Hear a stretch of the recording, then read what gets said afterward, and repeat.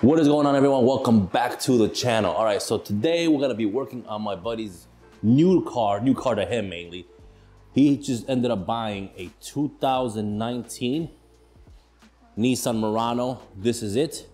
Now this is my buddy D Magnum 009, or Donald. You guys have seen it in previous videos. He actually has the Trailblazer. He had what was that before? A Buick. That Buick never showed up in the videos though, but the Trailblazer, you guys used to be my old Trailblazer. He has it now. But this is his new car right here. He still has a Trailblazer, 2019 Murano. It's an SL model. You got the 20-inch wheels on it, silver. There's some stuff that's gonna go down with this car. There's gonna be a little bit blackout we're gonna be doing on the car. Basically everything that's chrome we're gonna delete, kind of the same thing I do with my cars. But today what we're gonna be doing is installing the illuminated kick panels on this, just like I did on the wife's car that says Pathfinder. Pretty much this will light up and say Murano. So we're gonna be doing that install today. But just a quick look in the car. It's got the black interior, so he's got the black. It's got like a two-tone color right here. If you guys can look at this, like a silverish, grayish color right here. But leather interior, heated seats, navigation, Apple CarPlay. He's got the big old panoramic roof that he keeps closed. You don't want nobody seeing him, you know. Go back here. Get the same thing. Heated seats in the back as well. So, car's a decent car. He likes it. You got the ambient lighting right there. And again, this version of the Murano has been out since 2015, I believe, 2014, 2015. Kind of the same thing. It's been out for a while. It's still out now for 2023. They haven't really changed much on it. From what I know, they're probably gonna be getting rid of the Murano this year or next year. Either that, they're gonna completely revamp the car. But car is in decent shape, really, really good. How many miles does it have on it, Donald? 53,000 miles on it. So, got a good deal on it. So again, let's go ahead and get started on this install. Let's take a look at what we got over here first. So in the box, this is pretty much what you get. These come separate. These are your connectors, your service connectors. I will put the part numbers down in the description below, but these are your part numbers for your service connectors. This makes everything a lot easier.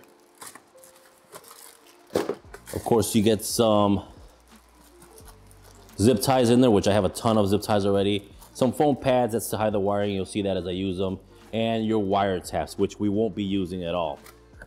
Then in here, of course, here are your kick plates. So you have the Murano kick plates right here. Of course, designation right and left. The back ones are right here. There's just chrome. There's nothing on them. They don't light up, so there's nothing to do with the back ones, but just the front ones light up. So there's no, unlike the Pathfinder that we did, we had to run wires all the way to the back, from the back to the front and everything. None of that has to be done on this one. This is basically just the front ones light up. That's all they do, and the back ones is just a chrome piece. So again, let's go ahead and get started on this. This is actually a pretty quick and simple install. So the only tool required for this installation is a plastic trim removal. You're going to insert the trim removal on the very edge of the plastic step plate or wiring cover, whatever you want to call this thing. Go ahead and pry up on it once you get it popped out, and then use your fingers to pull up on the rest. Pull straight up. Be careful, you don't want to damage any of the plastic clips that are inside of here.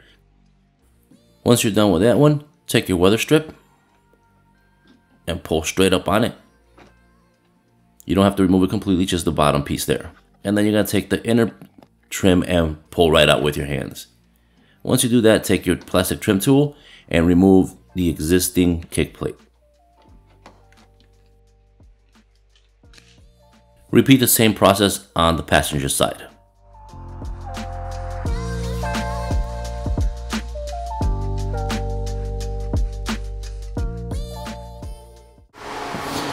All right, so just so you guys are aware, everything comes out pretty easily. This is pretty quick to do here. Now, the connectors are way up in here in the dash. I try to get as best pictures as I could. The pictures I'm gonna put up are kind of blurry. You kind of see where they're at. But you can just reach up there. It's a white connector. It shouldn't have anything connected to it unless the car already has accessories on it, but it should have nothing connected to it. And that's where your accessory connector is gonna go to hook up your kick plates. So they don't come down any further. Again, I try to get as best pictures, but it's all crammed up in there. But if you reach all the way in there, you'll be able to feel it. And all you gotta do is when you take the connector, is just plug it into that area. That is it. So let's go ahead and get this cleaned out. We're gonna take some marine alcohol and a microfiber towel, clean both sides out, because the new ones will clip on here, but they also have 3M tape on the other side to basically secure them even better. So let's go ahead and get that taken care of. Take some rubbing alcohol and a microfiber towel and go ahead and clean everything really nice. Make sure it's nice and clean from any debris. So let's take a look at this. Basically, here are your kick plates. They come in designations with a left and right sticker on them, so you know which side is which. It only has basically a nice thin wire here with 2 wires sticking out of it, a positive and a negative, black and red. It also comes with some foam tape, and that is to cover the wire. And again, I'll show you guys how that works in a bit. And you need to get these separate. These are your electrical or your accessory connectors actually. And the only 2 wires we'll be using off of this are going to be the pink and the yellow. So you can basically, what I'm going to do, I'm going to zip tie the rest so they don't get in the way. Also, we have here some posi taps. So basically, I won't be using this because I'm going to be soldering everything together for a proper connection. But again, if you guys want to know how to use these, I have other videos that show this. I'll link them up in the description. You can check out those videos and I'll show you how to actually use these. So like I said, instead of actually connecting these with posi taps, I'm going to be soldering them. I don't like using the posi taps. I'd rather solder and get a proper connection. And the connectors are easy. It's basically pink to red and black to yellow. It's that simple. Pink to red and black to yellow.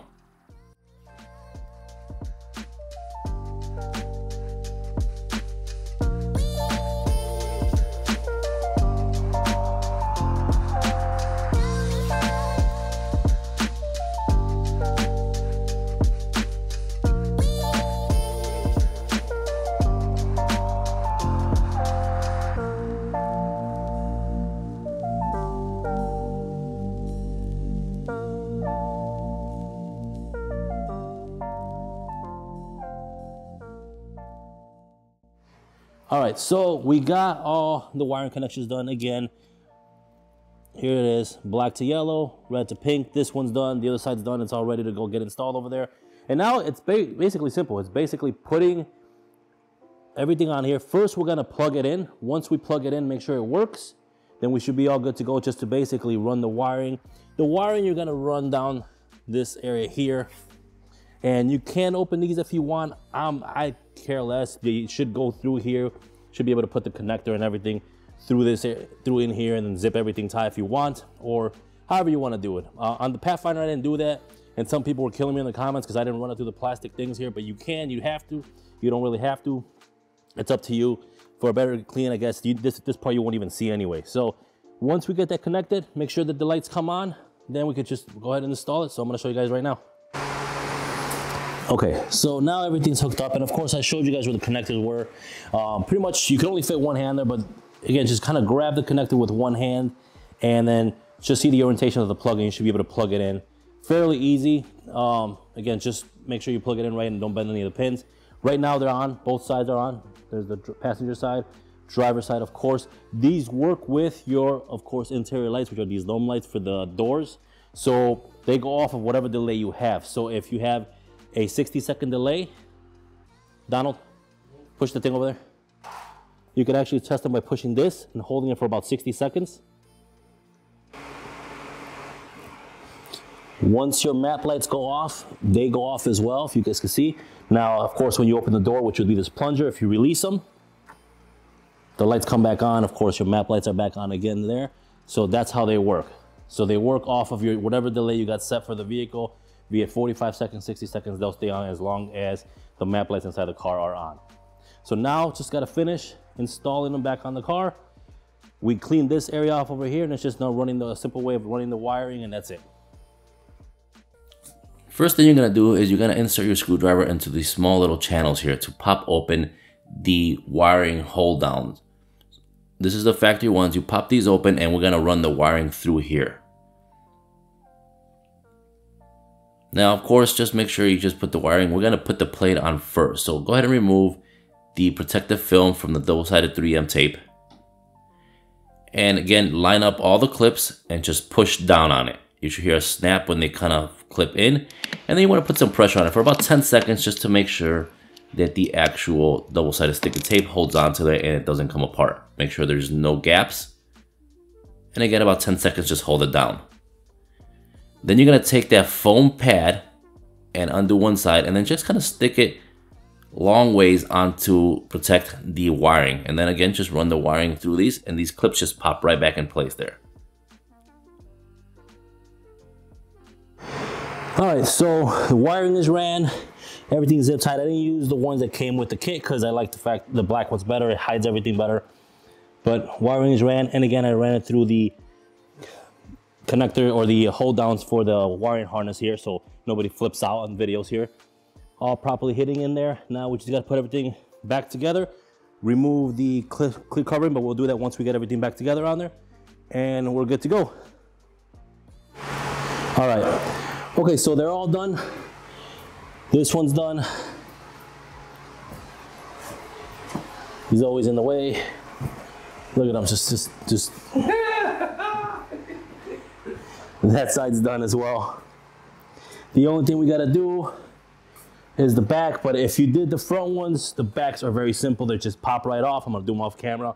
They pop right off, clean that area, take tape cover off, and snap them back on. There's no lights back here, so these are pretty much pop off and, you know, tape or glue back on there and clip back on there. So I'm gonna do these off camera. There you go, so it's that simple. Pop them off, clean the area up, remove the tape cover over it, and then just pop them back in. Nothing to it. The back ones are easy, 2 seconds. And then the front ones are all taken care of. They look good, look at that, Murano. I don't know why you got a big old grin over there. But either way. All right, so the reason he was laughing so hard over there for is because he basically caught the behind the scenes of how it is to film a video. And I messed up like 3 or 4 times on trying to speak, and he started laughing. So that's why he was laughing. You guys don't see that part. Maybe in some kind of blooper reel in the future, I might throw some video up there of all the bloopers that happen while you're filming. But anyways, so the car is all done. He's got the kick plates light up to say Murano now. Now to finish off the video, what he's actually doing, he's removing the plate frames because he doesn't like the plate frames. He's gonna keep the plate as is. He just wants no plate frame on it. But on the back, we're gonna also remove the plate frame from the dealer, of course, that we bought the car from, and we're gonna replace it with one from JT Custom Creations. The dude makes awesome plate frames. I have one on the Escalade. I'm gonna make a shorts video on it, as well as a quick TikTok will be on there for both plate frames. They're carbon fiber, and you can put pretty much any lettering you want on there. Let me show you what his plate frame looks like. So this is his plate frame. Of course, that's his handle right there. If you guys check him out on Instagram and also on his TikTok. He's trying to grow his channel. I got a TikTok, but my channel is also small on TikTok there, or my page or whatever you want to call it.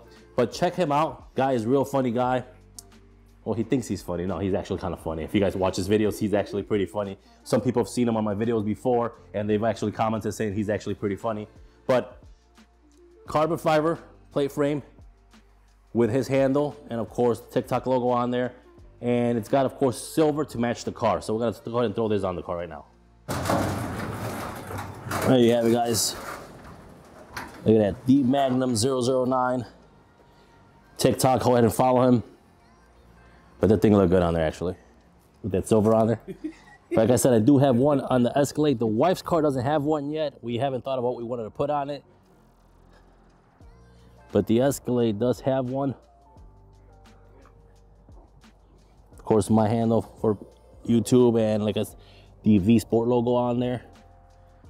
That's for, of course, kind of my V Sport that I used to love so much. But I went ahead and did the V Sport just because I loved it so much, and that was a car I actually really gonna miss. But again, JT Custom Creations. He'll hook you up with these plate frames. Go ahead and see him on Instagram. Hit him up there. He'll get you going with these custom plate frames. All right, so that is it. That is the end of the video for now. Install his kick plates, the illuminated kick plates for the Murano 2019. Very simple install to do. Does not take very much time. And again, I will put all the part numbers and of course everything I used on the description below. You guys pick them up there. And that's it. So I hope you guys did enjoy the video. If you did, go ahead and hit thumbs up.